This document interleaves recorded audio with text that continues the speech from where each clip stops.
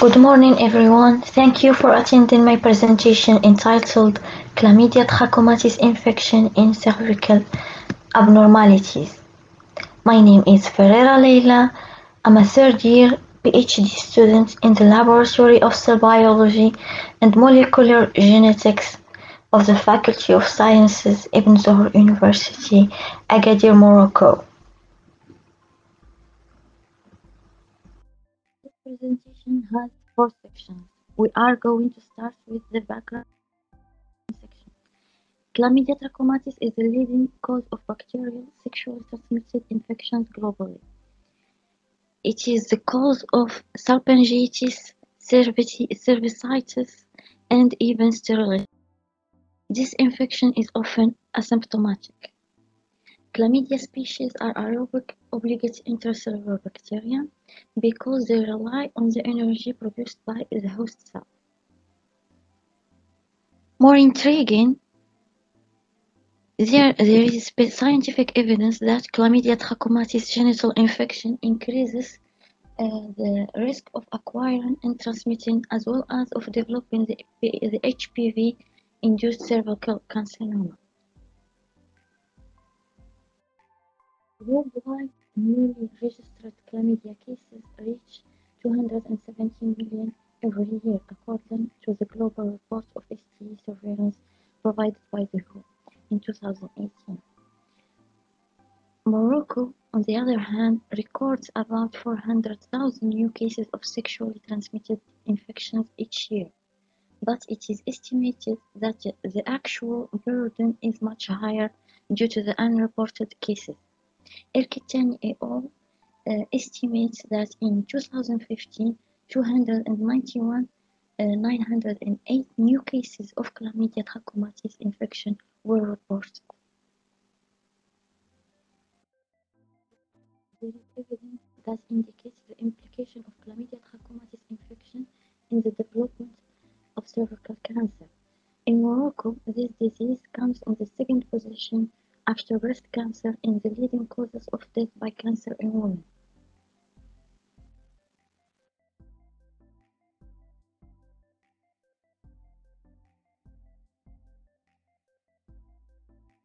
Chlamydia trachomatis cervical infection has been clinically documented to be associated with cytological atypia and cervical metaplasia, thus damaging epithelial integrity, allowing the human papillomavirus access to the basal epithelium and increasing viral load. Chlamydia trachomatis may be responsible for increasing the persistence of HPV infection by affecting viral clearance.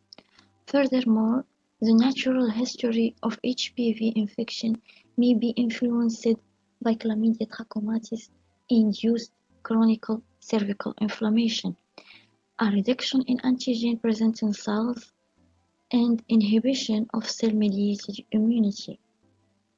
A local deficit of immunity during the reparative phase of the epithelial surface under inflammatory conditions may make cervical epithelial cells more susceptible to other pathogens.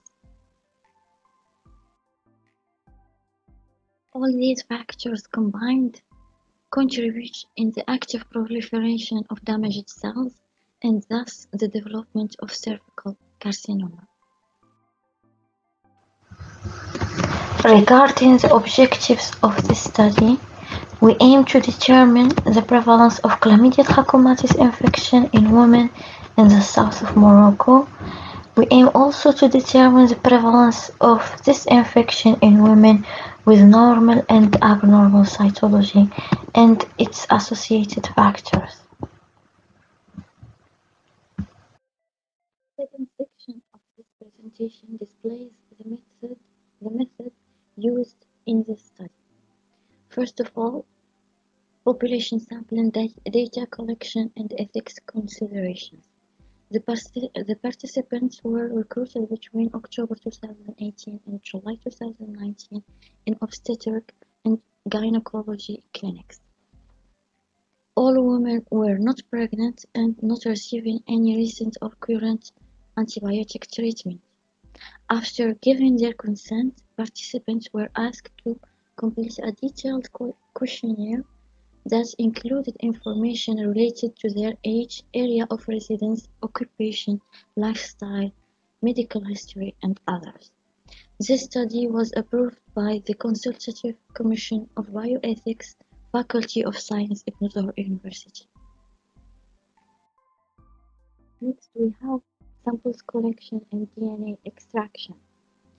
Endocervical smears were collected by a gynecologist by the means of a cytobrush. These cytobrush were later collected for the molecular analysis. Cervical cytological abnormalities were identified by an experienced pathologist. The collected samples were immersed in a vial containing 10 ml of conservation solution. The samples were stored at room temperature before processing. Total genomic DNA was extracted by isolates acid purification kit, following the instruction of the manufacturer.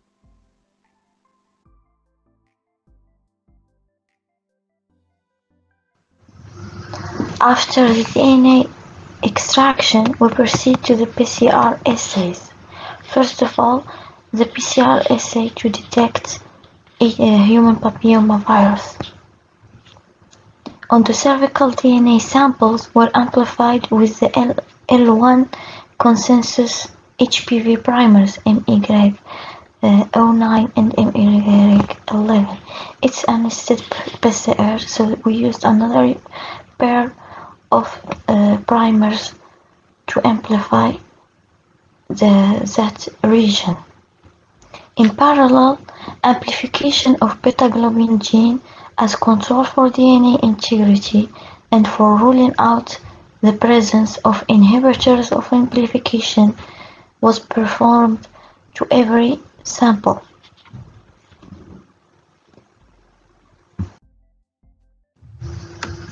Same for Chlamydia trachomatis PCR assay. We used a nested PCR, specific primers for the detection of chlamydia. The protocol we followed was published by Jalal et al.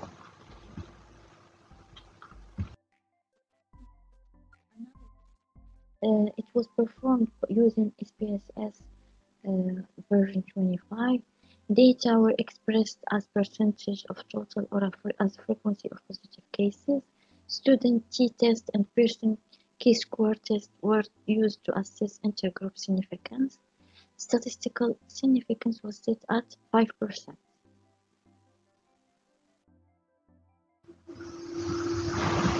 After performing the DNA extraction, we perform a control of quality and quantity of the extracted DNA. For the quantification of DNA, we used a spectrophotometer, and for the quality and the control of integrity of DNA, we used a simple electrophoresis test on 1% agarose gel. You can see in this picture that the DNA bands are very clear and the absence of any smear. That might indicate the degradation of DNA of our samples. After DNA amplification using PCR, the PCR products were electrophorized on ethidium bromide stained agarose gel of 2% and visualized under UV transillumination. You can see for the positive samples the presence of a 150 ppb band in the positive samples and its absence in the negative samples. Same for the PCR products of Chlamydia trachomatis assay. They were visualized on 2% agarose gel under UV transillumination. The presence of 150 per pp Size band is an indication of the presence of chlamydia in the sample.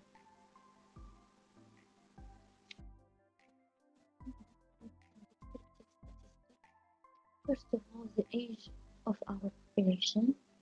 We have a total of 234 women with a mean age of 44.9 years, a minimum at 18 years old, and a maximum at 80 years old. You can see that this distribution follows a normal distribution. There was women from all the areas of Morocco, but the majority, up to 54%, were from the area of Agadir and its surrounding areas. Next, we have the distribution of the population according to the marital status. We can see from the bar chart that 85.9% of the women were married, 6.8% were divorced, 3.6% single, and 3.6% are widow. Next, we have the distribution of the population according to the education and occupation.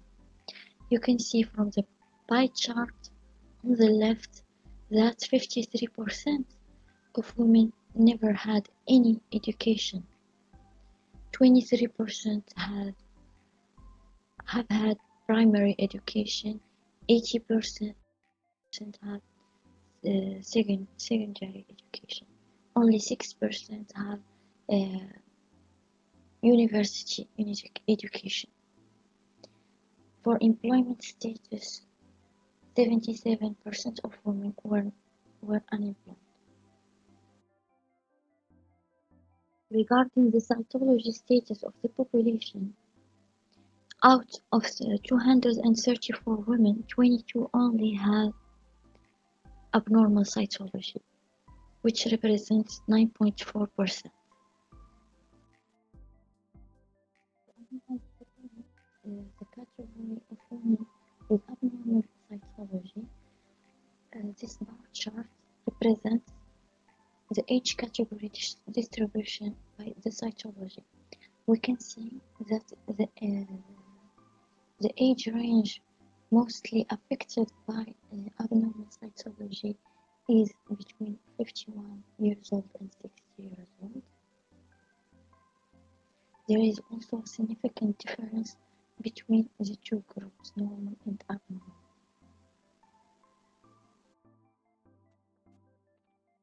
Shows that there is an association, significant association between the age of the patient and the outcome of their cytology test. This next slide have the prevalence of chlamydia, HPV, and co-infection in our studied population. The prevalence of chlamydia is 67%. The prevalence of HPV is 50%, and the co-infection is 16%. We can see that there is a high prevalence of Chlamydia trachomatis infection in this population. This next bar chart shows the association between cytology and Chlamydia trachomatis infection stages. You can see that out of 74 positive Chlamydia trachomatis women, 10 were abnormal, and out of 144 women with negative Chlamydia trachomatis, 12 have abnormal cytology. The difference between the two groups is not significant, but with a risk of 1.45 with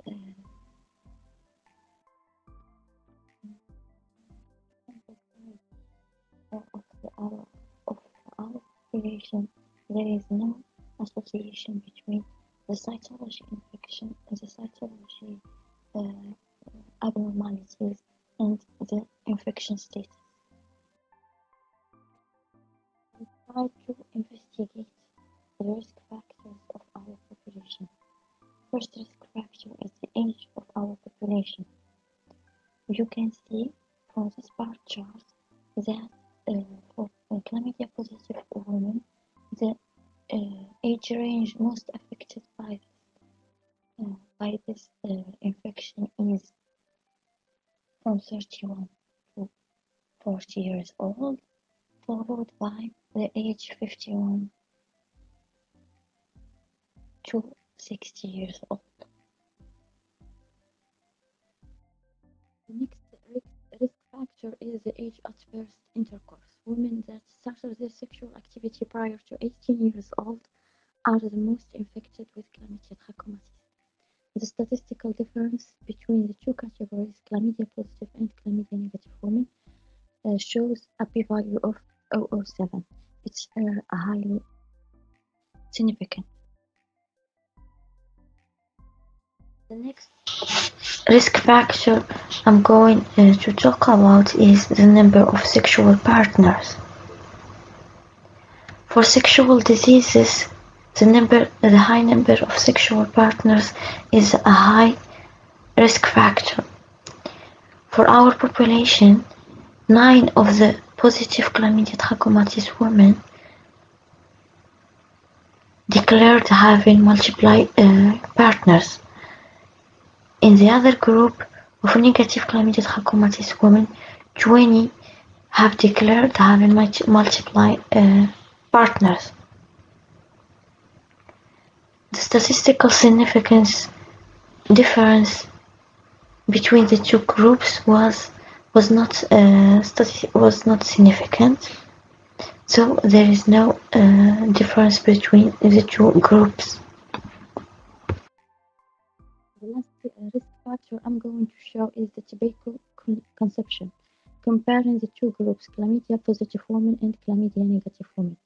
The risk value is very high, 7.14, but the p-value doesn't show any significant difference between the two groups.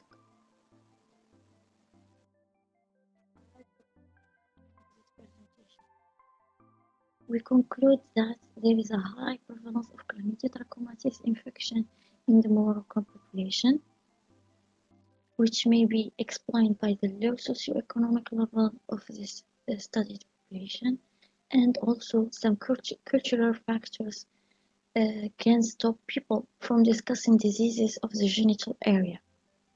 There is a significant association between the susceptibility to chlamydia trachomatis infection with HPV, and also there is a significant risk factor associated with the young age of patients and the early sexual activity.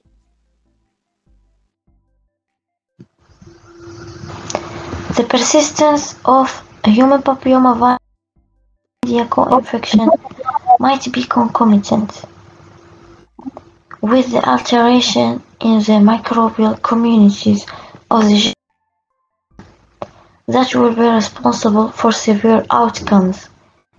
Our future goal is to investigate of cervical microbiota associated to the chlamydial infection.